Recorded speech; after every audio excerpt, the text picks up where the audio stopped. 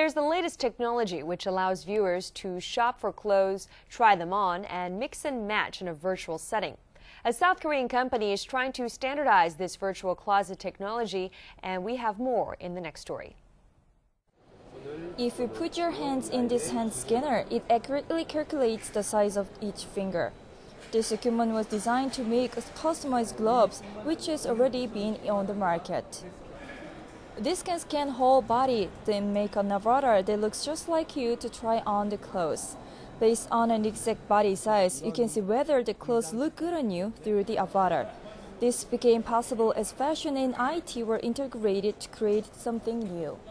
온라인 오프라인상에서 직접 자신의 아바타를 이용해서 직접 입어보지도 않고도 This allows users to have their avatars to put on clothes that fit for their bodies and styles on and offline. The Republic of Korea developed this technology for the first time in the world, becoming a leader nation in this new industry. Besides this, 10 other fashion-related technologies were adopted as a new international standard in the Fashion and Apparel Standardization meeting held on September 17th. The meeting was held to set the standard for digital body and clothes in a virtual closet system.